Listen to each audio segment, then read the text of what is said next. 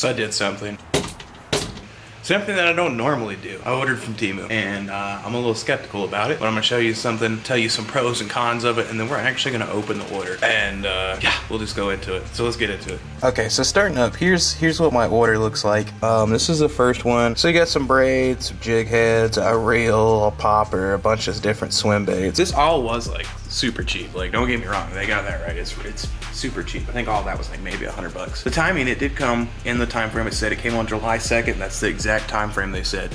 So just be aware, you're gonna get spammed, especially if you sign up to keep up to date with your order. Now, there's one thing I have opened that came early. This came early. It was delivered by DHL. It was one of the rods.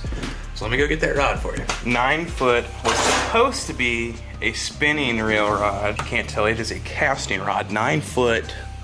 It has to be light, as flexible as that is. 9 foot. I thought it was gonna be a spinning one. That's why I opted for 9 foot, because I was like, light, spinning, drought. It's 2-piece, but it does feel pretty quality, honestly. I will say that. So far, so good, I guess. So, here's the box, or the bag, I should say. You can kind of hear it jing. Yeah, just basic tracking and shipping information. Oh, geez. So that's the first one out. Here's a big carp swim bait. And, let's see. Use my teeth like an animal. Put that over there inside. I mean, okay, I will say on the picture it probably did look a little bit better, but honestly, this isn't that terrible. I mean, there's like loose bearings inside it. It's got some weight to it. I don't know, I mean, it feels solid, but I'm just wondering how it's gonna do in the water, especially because this is a hard plastic. Oh my gosh, what? I'm getting paint off on my hand. I don't know if that was from the bag or this lure. The hooks are really sharp. They feel really solid. But yeah, that's swim bait number 1. Okay, here's an open pack of Ned heads. Actually, these are kind of cool. I don't know if you can see that, but they got like a black flake up there, like a sparkly black flake. But, I mean, for like, I think 88 cents a pack or something like that. So far, not too bad. All right, another swim bait. I think this is another carp style one. Color just on the back says blue. So this one's nice. If you can see in the bottom, there's more weights or whatever to keep it down. Rubber tail here, double, so I guess it's considered more glide bait, just a split joint or whatever. And the hooks they're super sticky hooks. Actually, this one's pretty quality, not even gonna lie. I'd fish this. It's big, but I don't know. It's more like I guess another like a carp type deal. This one's pretty nice. Here we go. This is a good one. So this is one of their rip-offs of the, I believe they're called S-Wave River to Sea glide baits. This is a trout pattern one. Okay, I've been seeing this one on the side, so wow, this one looks really nice. Look, it's got all these instructions on the back and stuff. Yeah, look at that, it's got like a reflector bar on the inside of it. Oh wow, this is like, you can see all the insides of this and everything. So rubber tail again, which I like. Inside is like a razor blade or something suspended by a spring, if you can see that. And it just jiggles around with this real light spring and flashes. And I'm not really sure what this was supposed to be a rip-off of, but look at the way it's jointed. See if you can see it move there. I don't usually see jointed like that. I don't know how to feel about that. I think it's supposed to be a blue back pattern, but it goes blue purple. I don't know if that's on purpose or if this is just how this one got made. I don't know. But overall, I mean, it does seem okay. It looks like it fish. I mean, I don't know how often that's gonna become a problem. Your fish is gimping through the water, jammed up like that. I don't know, I guess you'd be going for a blueback herring style with this for sure. I mean, obviously with the blue, and then purple can kind of pass for a blueback herring too. I don't know if it's supposed to be multicolored. I ordered a popper. I just didn't realize how small the popper was. Yeah, that is a micro freaking popper. I was actually pretty excited about the popper too. Oh my lord. Look at this little thing. Look at the little baby trebles. This thing is the size of my thumb. This is the smallest popper I've ever seen in my life. This has to be for trout, but with trout, what's a popper? I don't know, maybe. Maybe they all like poppers. I don't know, I've never fished for trout on popper, but I guess I am now. I was really excited for this popper too. I was like, man, that looks cool. No. Starting with this line, this is 500 millimeter, super strong fishing line. This weird green pattern, that is a really light line. I don't even know what you'd call that. Well, I mean, actually, yeah, that is pretty tough. If I knew what 500M translated to. DK fishing reel. This is a DKI 2000. And I don't know if it's the spinning or, yeah, it is the spinning. Okay. Set that there for the time. Open this guy. What on earth? Look, it's got this massive oversized handle. For reference, I want you to look at that. This is my Daiwa musky setup, the Pro Rex or whatever. Pretty similar. Well, I mean, you can see, look at the top and everything, the spindle. This is supposed to be for a smaller size. I mean, it feels smooth enough. I mean, I don't really like how the handle feels in my hand. It's kind of rough. So the box looks cool. I don't know how to say that. I don't know. It looks cool though. So right, left, it's marked as a right, thank gosh. Because if it was a left-handed thing, I was gonna chunk this out in the street.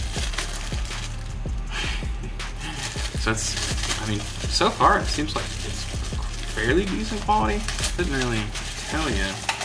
This is a pretty fast ratio from what I remember too. Look at this. That's your spool right there. Look at that. You have like, you carry a 200-foot of line on this bad boy. What on earth is this thing? Well, we're gonna put it on that 9-foot width. I don't know, probably this 12-foot line. See what it does. Do some casts on it and stuff. That's pretty much it for the unboxing. We're going down to the local lake here for to test out some of these TEMU lures and to bass fish a little bit. Ooh. Goose. Alright, so first things first, we're gonna test out. This was the most expensive one that I bought. I think it was like $10. Swim bait. I got it on the Pro Rex setup with a steel leader. Hopefully we won't lose this out here because this is the most decent looking one, but it was also the most expensive one. Lane right there has got on the little BFS popper, messing around with it on some of that. And this is not TEMU braid, this is, I don't know, but it's 80-pound braid. This is my muscle.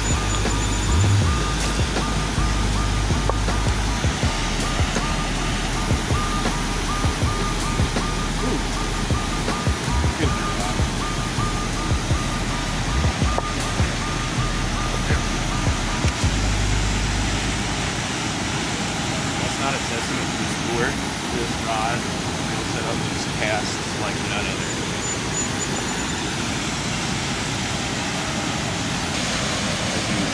It's hard to see from here. This one right here is a little bass popper. It's a BFS popper, bait fishing finesse. It's only like 2 inches. It was I thought it was supposed to be bigger, but hey, it's TEMU, so what do you know?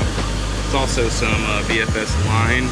It's rated for 1.7 pounds, I think, but if you pull on this stuff, it takes at least 10 pounds of force to break it, so it's pretty serious stuff so far. But I'm just gonna cast it out. Hey buddy, stay over here, I'll show you how to work this. Come back over here. Assess the damage here, if there's any.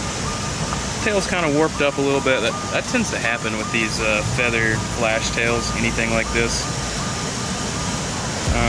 I'm not seeing any chipping. Everything seems to look okay.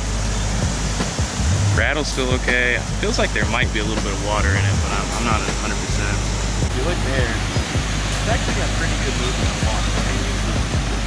I got 4 of these because I didn't realize they were this big.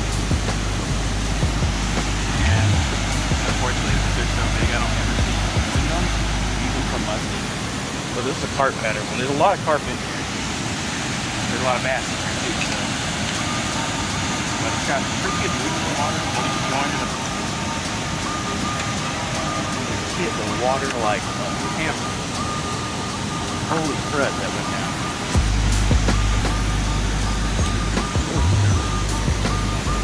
Snag already. That's heavy, so it's gonna be dragging the bottom. I'm gonna reel real quick. I was afraid this could happen. I think they may have got it. I'm not sure. I was gonna have to like burn this thing through here. So let's check it out after one step. Not seeing any major damage. Knots and everything look fine.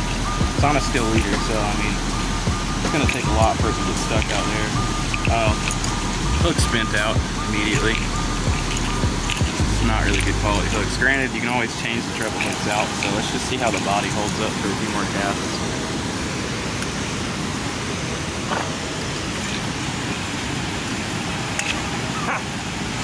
Well, if that didn't test it, I don't know what will. I just smacked the side of the foundation on the dam up there, so.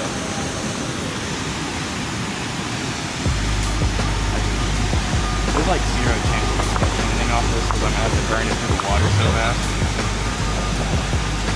Not to mention it heated up really quick. It didn't really supposed to be sitting hot. I see it. We're pulling weird. So you've seen how it arrives, how it looks coming out of the packaging, just everything that leads to this point. You saw us fish them, and this is pretty much just the end, the wrap up. So looking back at this one, a bit more damage than I thought, a lot of scuffs up and around here, but still not terrible. There is, like, you can see there was water in it. It was out in my car for about 2 hours before I got my stuff and was able to do this segment right here. And it's very hot today, so it could have easily dried up a lot more of what was in there. But I thought, whenever I was reeling it in, I thought I felt it get a little heavier. So I was correct on that. It definitely filled up with water a little bit. Now, I don't know how big of a deal that is on a swim bait like this. It's supposed to be a slow sink, and honestly, it kind of might help anything if you're wanting it to sink a little bit faster. I mean, other than that, this one was the most solid bait out there that we tested. Its hooks are still very sharp, and it got ran through the rocks like crazy. Other than the scuffs up front, it's pretty solid. Tail's good to go. Nothing broken. For the price this was, I'm gonna double check and I'll throw the price up right here. Next up, we'll pop over here to the spinning. So first thing that strikes me is the line changed colors. It was like this mossy green color, and now it's like a dark burgundy brown, which is not really a bad color anyway. Not seeing any frays in it or anything like that. However, I think this is a type of fluorocarbon or a mono. It did not have it listed, so really couldn't tell you. This little popper is just, I mean, it's fine. It does what this exactly rips off. I don't know a company that makes poppers this small. I'm sure there is, and if you know, let me know down in the comments. Leave who this is ripping off, because I really don't know. There's some chipping around up here. Other than that, nothing really. Paint's good, hooks are good. This got jammed up a few times and got pulled out, so no hooks bent out. I mean, just for a little tiny lure, it's not bad. And as I'm feeling the line right here, I can feel a little, I don't know if you'd say damage or scuffs, but you can definitely feel a difference. Just for curiosity purposes, let's just see how, oh yeah, that broke with ease. Okay, so maybe not the best line ever, but it held up better than I thought it would. Yeah, let me see if I can break it again. Yeah, so it broke right where those scuffs were at. So once it gets frayed like that, it seems like it's done.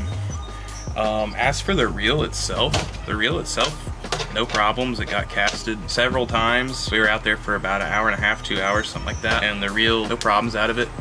I'll go and grab a casting setup that I bought as well, and I'll show it to you. It didn't even make it to the water tests. So for the price of this reel, I'll list it right here. I would say it was worth it, especially if you're a beginner getting set up. There's some damage around it where it's been dropped on the ground and stuff, because we had to torture test a little bit. But I mean, other than that, I mean, it's solid, it's fine. But the only thing I don't like about it is the big Predator handle on our 2500 series reel, pardon me. It's just overkill on it, honestly. I mean, yeah, it might help for people that have struggled handling it. I personally don't like it. This one, I wouldn't even bother with. It's clunky, it's heavy, it sinks, it does have good action, but the hooks, I mean, look at that hook, that is just bent out. And that was like a first little hink. I was just pulling on it a little bit. Granted, I'm hooked up here to a 50-pound steel leader to 80-pound braid. It's gonna take a lot to get this thing to pop off. Still, at the same time, I wouldn't have expected such large trebles like that to bend out, especially if this one got stuck worse and didn't bend out at all. Paint job and everything's fairly okay.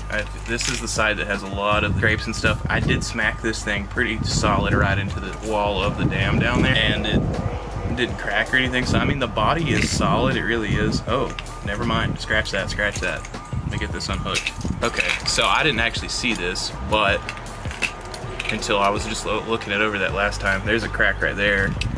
And that's not a good spot. That's a detrimental place to have a crack at, because you're out, I guess, the spot where the split ring hooks to for that. So if that cracks, that's gonna send this, you're gonna lose your back treble, and it's pretty much pointless to fish it. Yeah, just make sure it ain't no algae or anything. No, that's a crack. I mean, overall, still for getting the crap beat out of it, I honestly expected it to be busted into 1,000 pieces once it hit the damn wall, but I feel like I could break it right here, but I'd probably wind up with trebles in my hands.